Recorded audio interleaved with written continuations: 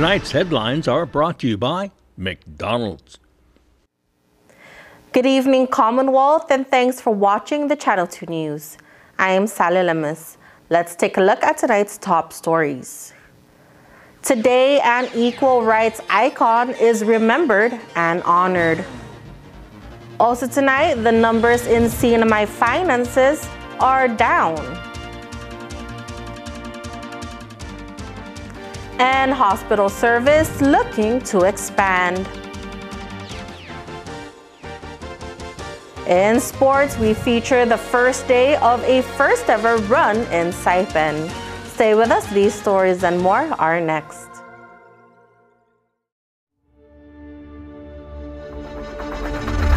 What's the move? Kinda wild out. Catch a groove. She said, where you going? What's the move? Kinda wild out. Catch a groove.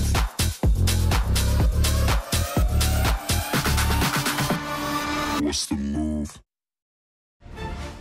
Join us on Wednesday, January 18th, as Flametree TV and KSPN2 News present a very special Saipan premiere for 2 short films at the American Memorial Park Visitor Center. Show starts at 7 p.m. Buen Camino is the story of an epic solo walk across Spain. We hit the trail for 37 days and 1,000 kilometers and walk in the footsteps of Charlemagne, crossing the Iberian Peninsula on the Camino de Santiago pilgrimage. Along the way, we find equal doses of adventure, friendship, and a lot of life lessons. Immediately following, Mountains 12, an unexpected cancer diagnosis on a small Pacific island, leads to a continuing tale of friendship, perseverance, hope, and adventure as a band of 12 brothers tackle an unforgettable journey. Spirited, funny, and heartwarming. Admission is free. Doors open at 6:30 p.m.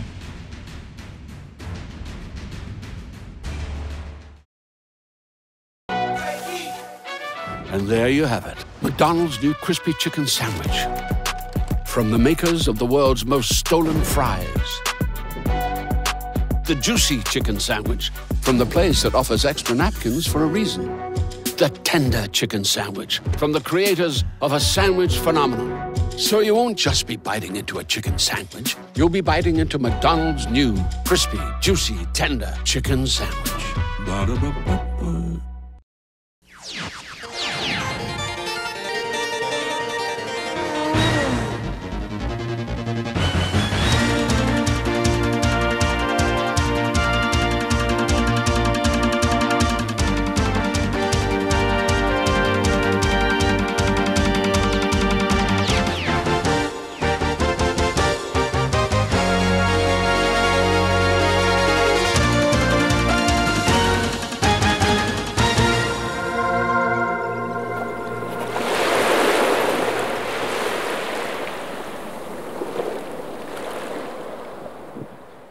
Half a day to the Wami and good evening, Commonwealth. Today is Monday, January 16, 2023. Dr. Martin Luther King is remembered by many people today for his work, principles, and hope for an equally better America. KSPN speaks with a longtime educator who shares his thoughts on this day. Ambrose Bennett is a retired teacher, a former CNMI Board of Education member, and one of those who pushed hard for Martin Luther King's birthday to become an official holiday in the NMI. Bennett says MLK Day shouldn't just be recognized in the U.S. mainland, but in the Pacific region as well. Dr. King was not only fighting for black people, and that's something that needs to be truly understood out here in the Pacific. Dr. King was not fighting just for black people. He was fighting for all people of color. And if a Chamorro or a Carolinian was in the U.S. during those days, they would have gone to school with me. They would not have gone to a white school. They would have been called the N-word, or even worse, just like me. Dr. King is known as one of the most prominent leaders in the civil rights movement who fought against racism, discrimination, and equal rights for all people. Bennett believes MLK Day should be celebrated just as all other holidays in the Marianas. I related this to Governor Palacios, and the transition time at this time just made it too difficult. And I totally understand it, but I hope that in the future that the governor will be leading on this day just like he does on Veterans Day and all the other holidays, because they are all important. As all of the holidays, someone died, more or less. Someone died, even for Citizenship Day. We have citizens who have passed and never been recognized. So Dr. King's holiday is one for everyone, especially all people of color. Bennett was born and raised in Memphis, Tennessee. He marched with the late Congressman John Lewis and Dr. Martin Luther King Jr. The words of Dr. King lives with Bennett until this day. Dr. King actually changed me. I was more of a Malcolm X person. I was very radical. And I can remember him talking to us because he would come to Memphis and talk to SNCC. I was a member of SNCC, Student Nonviolent Coordinating Committee, that was led by the late Congressman John Lewis. And he would talk to us often in Memphis. And one of the things that he impressed upon us was that we can't be like our oppressors. So, and that really what kind of changed me and it put me on the right path of nonviolence. The CNMI first recognized MLK Day as an official holiday in 2006. It wasn't an easy task, but members in the community pushed hard for it. The law was passed and signed by then Governor Ben Fitio. I stood on the shoulders of many people like Joe Hill, Dr. John Joyner, even Mr. Neighbors from Tinian. All those people way back then, and a lot of them never been recognized for their struggle because they kind of like sit in the background. But they're all hard workers. In the previous years on this day, Bennett and the group organized marches down Beach Road, reenacting the Civil Rights March led by Dr. King. Today, those activities have stopped, but Bennett has hope that the education will continue. Yes, I would like to see more education about Dr. King, not only Dr. King, but just the principles that he stood for is what needs to be promoted because out of the civil rights movement came the human rights movement that affected the entire world. I want to say this as a final note. The locals would never find prosperity alone. It will be all of us or not at all. So we need to work that way, in every way. The months and years ahead will not be without hardship. This is stated in the Department of Finance Transition Report. Former OMB Chief Virginia Villagomez led the transition team who reported on the status of the CNMI Department of Finance. According to the transition report, the CNMI government received over $611 million of federal assistance during the COVID-19 pandemic. These funds were from FEMA, the CARES Act, and ARPA funding. ARPA funding was the greatest grant, amounting to $481 million, but the transition team says the funds is overspent, overcommitted, and stands at a deficit of $86 million. Cause of the deficit is due to unallocated expenditures related to special grants assistance and government operations. The previous administration used some of the ARPA money to fund disaster-related expenditures that await reimbursement of $48.7 million.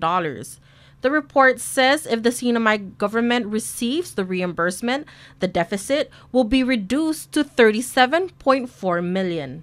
According to the Finance Department FY 2022 annual report, the general fund is at a deficit of $37.8 million, which is mostly incurred by law enforcement overtime payment from DPS, DFEMS, DOC, and Customs in their response to the COVID-19 pandemic. The recommendations from the transition team are to discontinue the 25% additional retiree pension payment until the government stabilizes its financial state and revises the ARPA spending plan with the U.S. Treasury. Other recommendations include revising the government budget for fiscal year 2023 and to enforce fiscal and budgetary controls. Governor Arnold Palacios announced last week that they will soon be making public the true financial state of the CNMI and the cost-cutting measures that come with it. The island's only hospital seeks expansion of services. The Commonwealth Healthcare Corporation is looking to expand and add health services in the hospital. According to CEO Esther Munia, one of their needs is the Northern Marianas Oncology Center expansion. What we're trying to do is find additional space, because I know that Dr. Brett really wants to expand it and get it more available to people that really need the screening. The Oncology Center offered free cancer screening and prevention programs to all residents in the NMI. Anyone, regardless of insurance status, is encouraged to take advantage of the opportunity for early detection. Cancer can be treated if you just, get detected earlier, right? So that's what we're trying to do. We're looking at people with high risk and say, hey, why don't we go through the process of screening for that particular cancer, so we can treat it. Muñoz says they are looking to bring in more oncologists on board and possibly open a cardiology department soon. We have a cardiologist on board that wants to make it bigger, and obviously we need money for it. So this is, again, part of the innovation planning, is that we want to take a look at how we can, make it work. Yeah, and that is the need for the MRI, right? Muñoz says she has yet to meet with the new Governor Arnold Palacios to air out the hospital's needs. She says when the time comes, it won't be all about funding. Just waiting for the time for me to sit down with him and discuss one of the things that a lot of ways that we can make it better. I mean, there's just and it doesn't necessarily all about money. Sometimes a lot of it has to do with policy changes. So I'm hoping that we can see some of those policy changes that really help the health system and the health overall in the CNMI. So it's not all about money. All right, coming up, a quick trip to Dubai and a list of things to do in a mall. Stay tuned.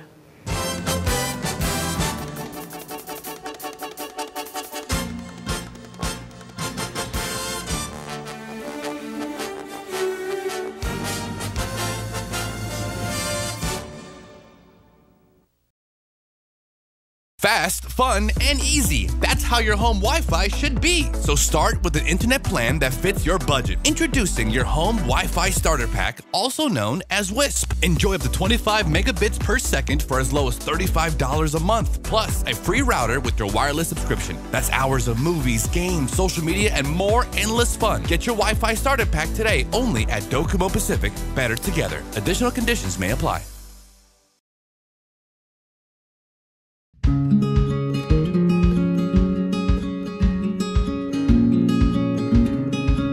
Green sea turtles and hawksbill turtles call the Mariana Islands home. They're an important part of the marine ecosystem. They are under threat, and they are protected under CNMI law. Keep plastic out of the ocean. Keep vehicles off the beach. Use the Sea Turtle Stranding Hotline if you see poaching activities or if you see a turtle in trouble. Call 287-8537 and save a turtle.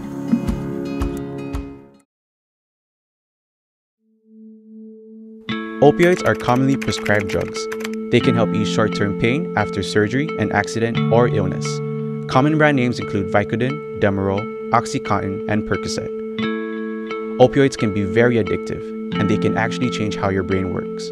Opioid misuse can lead to death. If you are prescribed an opioid medication, talk to your doctor.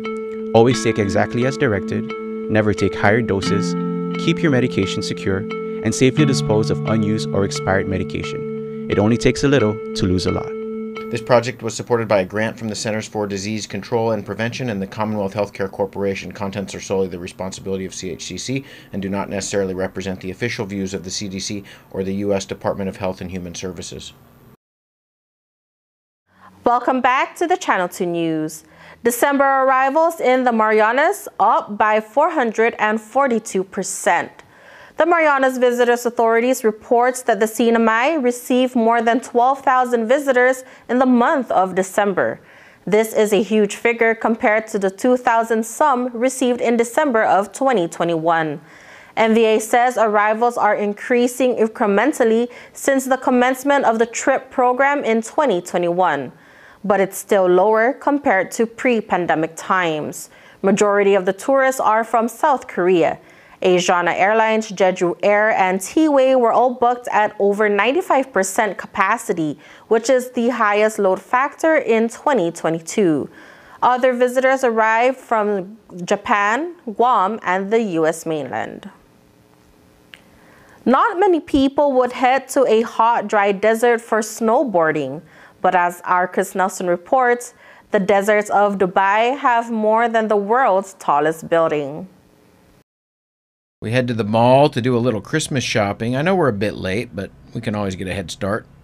Now, I like to park close, so I head over towards the valet parking.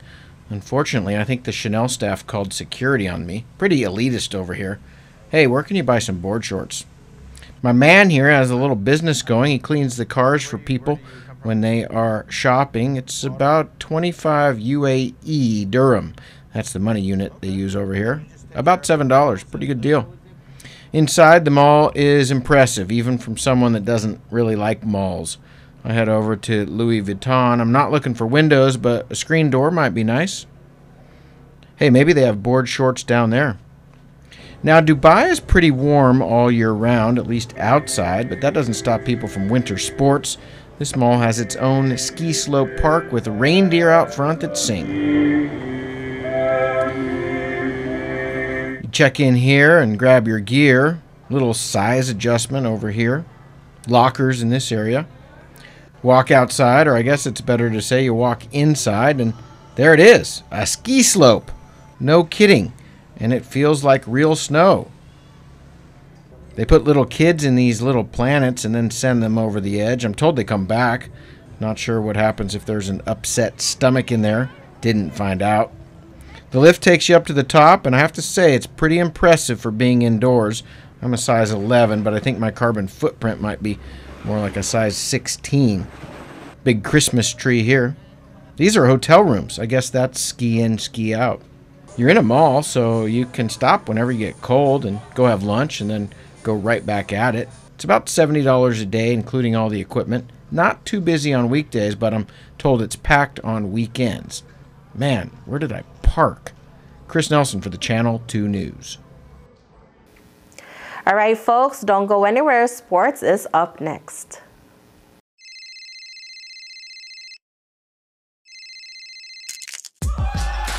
Need a new phone? Trade in now and get up to $500 off our best 5G devices. Trade in your older phone in any condition and step up to better savings and speeds only our 5G network can provide. Check out our website and catch up on the best mobile experience. Trade in now. Docomo Pacific. Better together.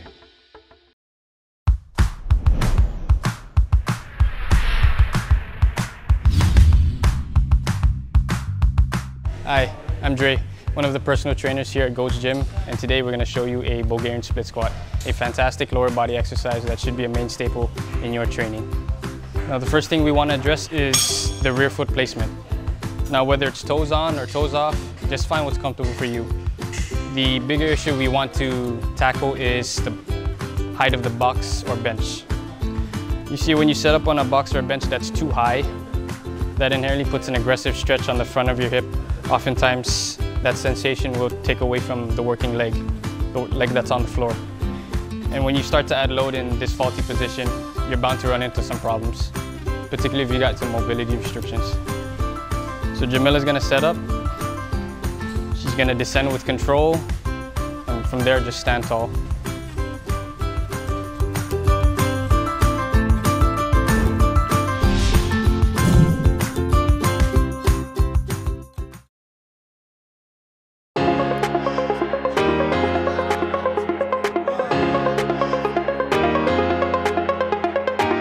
Hey, golfers, come north and practice your game at the Marianas Driving Range. New Year's local specials. 10-piece coupon books available for just $60.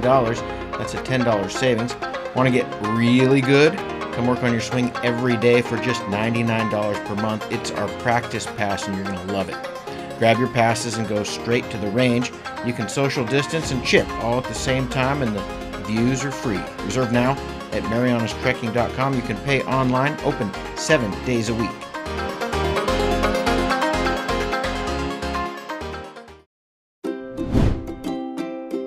The Tan Su Lin Foundation promotes the culture of giving back.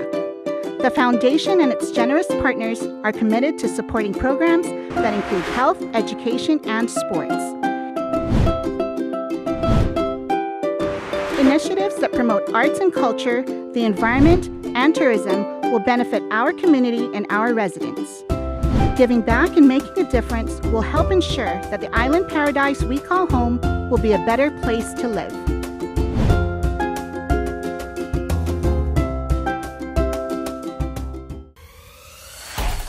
Tonight's sports brought to you in part by Tan Holdings through the Tan Su Lin Foundation, making communities a better place to live.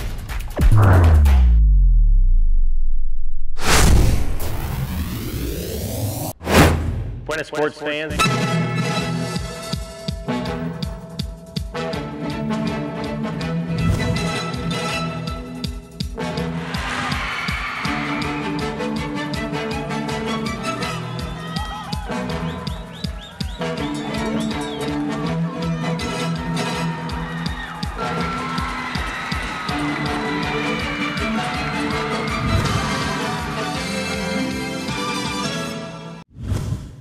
Run Saipan's first ever Trinity Run 2023 kicked off over the weekend.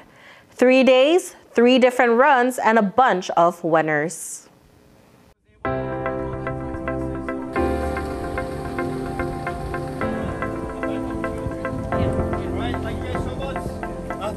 Despite the heavy rains and strong wind, 41 runners joined the first day of the 3-day Trinity Run on Saturday morning in Marby.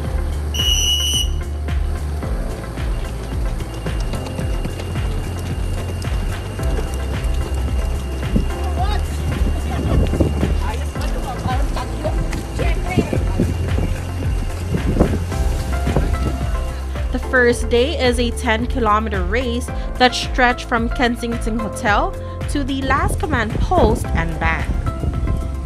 Sildri Valoria topped the men's division by crossing the finish line first with a time of 45 minutes and 39 seconds.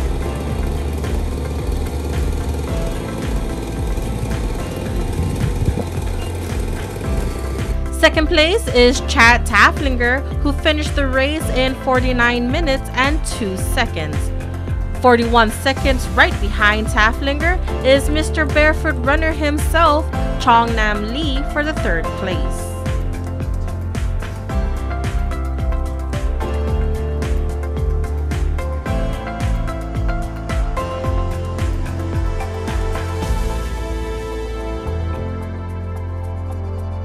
In the women's division, Ann Bang finished the 10-kilometer race in 54 minutes and 36 seconds. Rosemary Chisato came second with a time of 55 minutes and 14 seconds. Third place, Tara Allen with a time of 57 minutes and 46 seconds.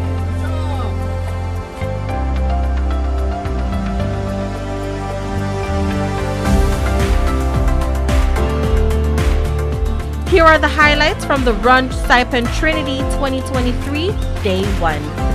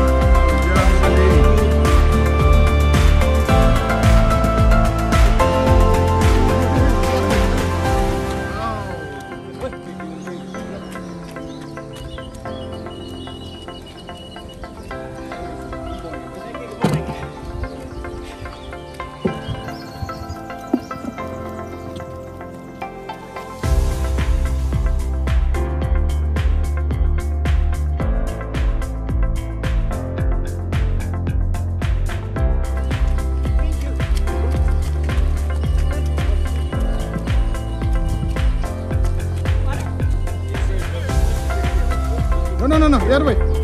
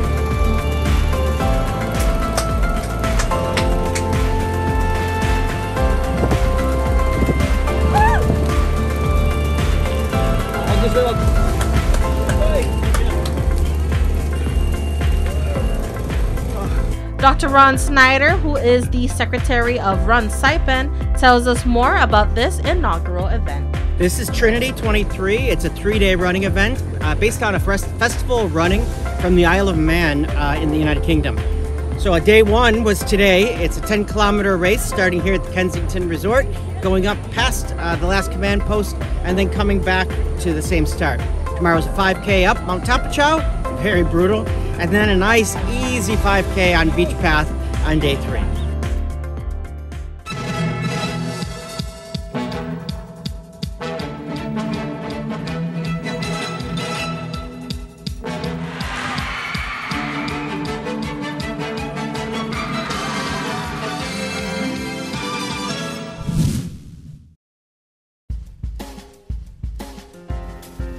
And for the KSPN weather report, mostly sunny with isolated showers, east-southeast winds 16 to 18 miles per hour with gusts as high as 22 miles per hour.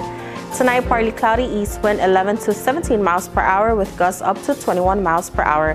High 86, low 74, the humidity at 94%. Tomorrow, mostly sunny, east wind 13 to 16 miles per hour with gusts as high as 20 miles per hour. High 86, low 76. The marine forecast, a decaying shear line has pushed south of the Marianas waters and will move west from there. The Tonopah buoys show combined seas of 79 feet, which are now below levels hazardous to small craft. East wind 10 to 20 knots, wind waves 2 to 4 feet, east swell 6 to 8 feet. The sunrise will be at 6:46 a.m., high tide 1:53 p.m., low tide 9:27 p.m., and the sunset 6:06 p.m. And there you have it. That is your Monday edition and holiday edition of the news, sports, and weather here in the Marianas. We hope you enjoy the rest of your evening, and we'll see you back here on Wednesday.